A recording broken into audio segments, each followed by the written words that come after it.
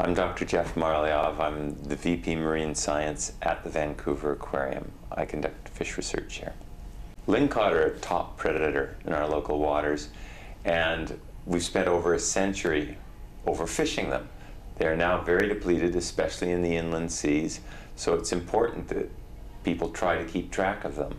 In areas where lingcod have been depleted, if the word gets out to the diving community that there really aren't any big lingcod, say in Howe Sound, well, that's kind of like Disneyland without Mickey.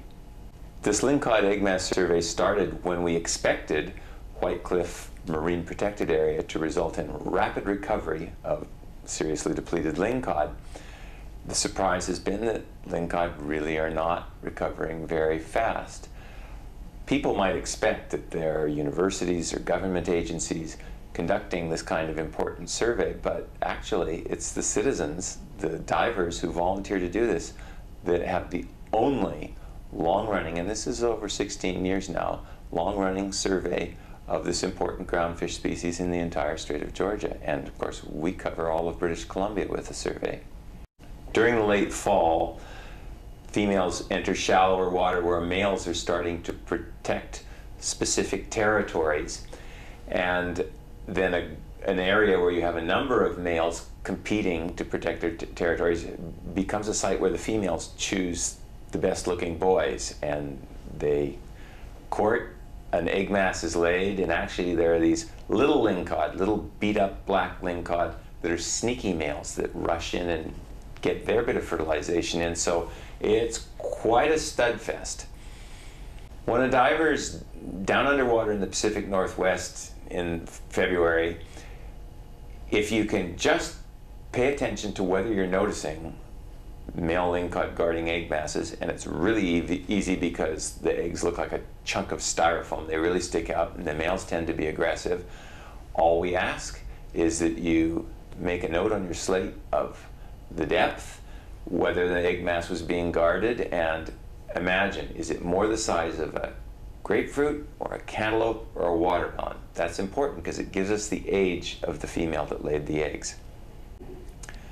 It's pretty important that people review the few things we ask for if they're planning to do a lingcod egg mass survey dive. And then also remember that you can easily enter the results on the aquarium's website at vanaqua.org. The survey typically centers on the latter part of February. In each year we change the specific dates a bit so that it brackets weekends, but you can usually find a dive shop or a charter operator who will help you to review how to do the survey and help you get your results in. If you go to the aquarium's web, you can get the report and see how everything worked out, and we make comments about where lingcod are showing signs of improvement. Unfortunately, we have not seen a full recovery of lingcod in any of the inland seas, but whenever there is an increase in the average age of the females, it tends to correlate with a particular program of focused enforcement. The enforcement is a big part of it, and so the divers don't just help in performing this important survey. Divers are out there watching, fishing, and if you see a poacher, observe, record, report. One of the things we've noticed is that if a diver would like to do a lingcod egg mass survey, you really should ask around if you're not familiar with the area, because if you wind up on flat sand bottom for the whole dive, well, we would have predicted you weren't going to see egg masses there. So we have some explicit instructions now. If you were in a good rocky area and had lingcod eggs and it was only 15 minutes out of a total hour dive, that's the kind of information that we really need to have come across to us so that we know how to use your data, because the results are important as long as you are diving where lingcod should be.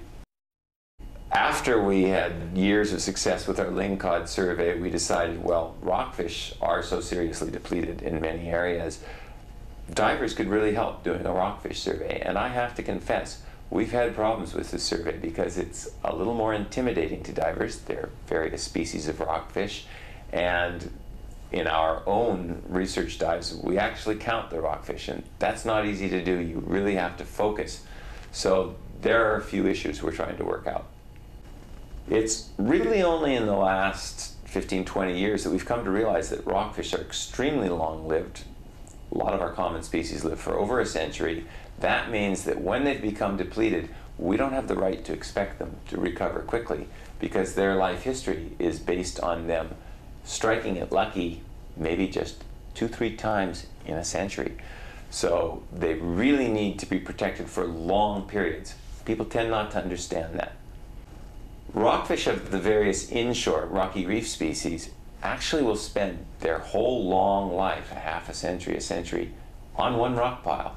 It's hard for people to believe if they go fishing on the same rock pile every week or maybe every summer that, hey, what happened to the rockfish? Well, you can fish them out easily. It makes it very important that we somehow gain information on where the rockfish still exist and whether they are persisting in areas set aside to protect them. Rockfish, of course, are much more abundant than their major predator, the lingcod, so it's tricky. We can't ask sport divers to keep a precise count. It's very hard to do with rockfish, and there are a lot of tricky rules you have to apply to discipline yourself according to the visibility through which you're detecting the rockfish. But we have a simple rule. If it's no bigger than your hand, then you can call it a juvenile. If it's bigger than your hand, call it an adult. First, though, you have to measure your hand against a 20-centimeter ruler, because the literature accepts 20 centimeters as adult size. And with very little practice, you can get so that you are pretty accurate, especially if you mark 20 centimeters on your slate. If you see a rockfish, or a lingcod, but rockfish in particular, because it's easy to get a 20-centimeter measure, landmark the fish. That is, see what its tail is right next to and what its nose is right next to. Then ignore the rockfish. It's going to move, and go up to that limpet and that kelp holdfast and put your slate against those two objects, and you have gotten a landmarked measure that's very accurate, and you can tell whether that fish was bigger than 20 centimeters or under. And then you can just remember that you saw an adult or a juvenile. You don't have to do that too many times during a dive before you're just seeing which ones are adults and which ones are juveniles. And after the dive, make your best guess as to how many you saw. To say a few or many doesn't really help us, but be brave. Accept that you might make an error, but say, I think I saw 15. I'm sure that it was at least 35. Put down a number, guess at it, and we'll accept experimental error. We don't want you to say, I saw a few, or I saw very many. We need for you to try to remember how many. And it's a discipline that gets to be fun, because if you're doing it with a buddy, make it a competition. Now, people want to have fun sport diving, so you may want to go down and see some cloud sponges. You may be doing various different purposes to your dive, but then if you come to a rocky headland and you realize, whoa, there's a whole school of quillbacks right here, they're all big adults. Well, note the time in your dive, make a count, make a note of the depth and the substrate, and then when you've finished doing your count and you get into a different area, put down the end time. So if you were only counting for 10 minutes, we can do a calculation and just give us some general notes on whether there were absolutely no rockfish anywhere else, or whether they were a bit less abundant elsewhere, but we saw rockfish for, say, half the dive, and give us an estimate. We'll try and work with it. If you go to vanaqua.org, to the aquarium's website, you can find our rockfish survey, and then you can, in the instructions, find a link to play the rockfish game. And it's a nice little moving picture game where you can see what the identifying characteristics are for different species. Once someone tells you, it's pretty easy. Copper and quillback rockfish are both dark rockfish, but hey, the whole back end of the quillback, fins and all, is completely dark.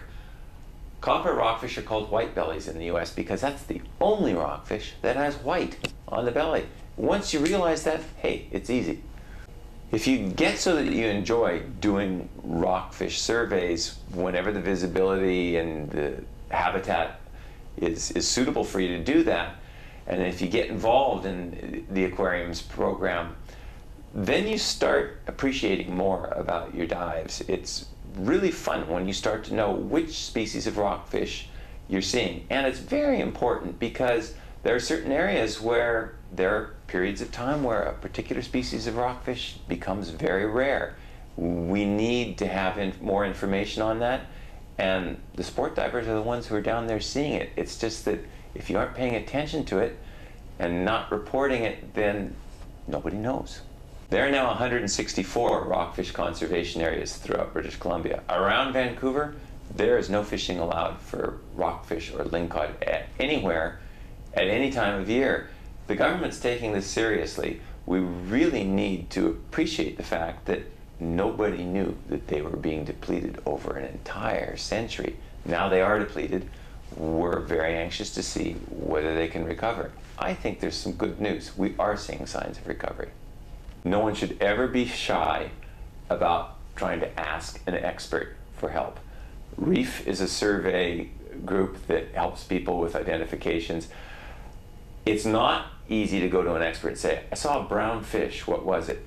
So if you're a photographer, the power of photography is tremendous, and people are now documenting new range extensions for rockfish species.